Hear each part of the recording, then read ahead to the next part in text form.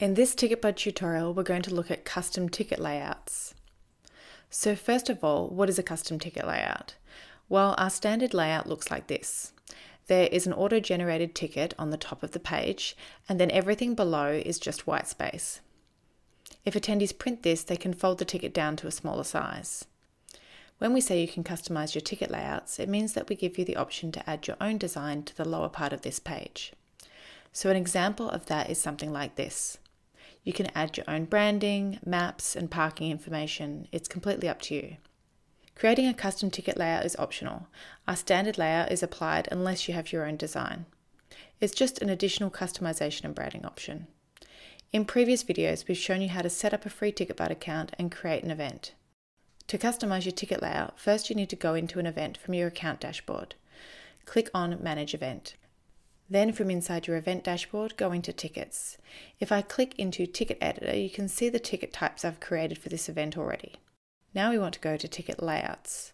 So here you can see those ticket types that have been created for this event: General Admission, Early Bird, and a parking ticket.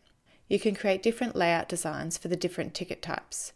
For example, the parking ticket would probably have a parking map and instructions on the ticket, which might be different from your other ticket layouts.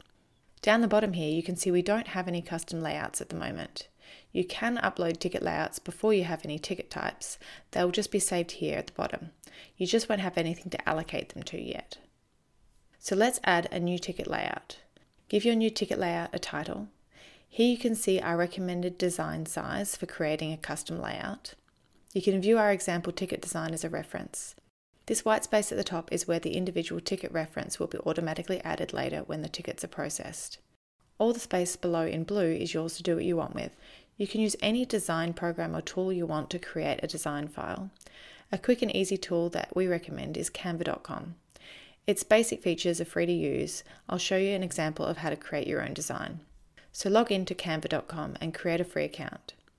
Then you can get started creating a design. Click on Custom Dimensions. Then you can add our ticket measurements, 2550 by 3300 pixels. Then click Create a New Design. Now on this page, we want to leave that white space at the top for the ticket information. To help us do that, go into File and select Show Rulers. Then go back into File and select Show Guides. That will make things a little easier. So now we need to create a 960 pixel blank space at the top. We can use these guidelines by clicking on the ruler section and dragging down. You'll see numbers appear on the left showing measurements as the line moves. It doesn't have to be exact as long as you leave a space of more than 960. Now we also want to create some margins around the outside of our design. This margin needs to be at least ½ inch. An easy way to do this is by adding a box guide. Click Elements in the left menu. In Shapes you can find a box. I've used it recently, so it's here. Click on it and it will appear on your page. Then move that to the bottom left and resize. ½ inch is 48 pixels, so it needs to be at least that. I'm going slightly wider here, but around 100 pixels is fine. Then click the duplicate button up the top and copy the box over to the right. This just makes it easier to use the guidelines now to create your margins. Then you can delete the boxes. Canva has lots of options when it comes to design. You can start from scratch and create your own design, or click on Templates at the top here and use an existing design template as a starting point. Just drag and drop the template onto your page. Then make adjustments to make it fit the margins needed. Add your event information here, anything you want to appear on the tickets. This might include maps, parking, or event directions. Canva also has a huge range of images you can use. If you go to Photos, search for the type of image you want, then drag and drop the image into your design. It's that easy. Now we have our design, let's go to the top right corner and click Download. You can change the file type, JPEG or PNG are best, then Download, and save the file to your computer.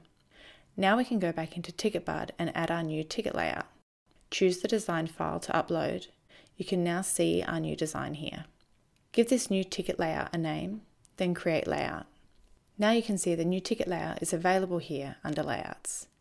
Next we want to add that ticket layout to a ticket type, so let's add it to the general admission ticket. If we had uploaded different ticket layouts for this event, they would all show up here and you would choose the one you want. In this case we only have one, so click Attach.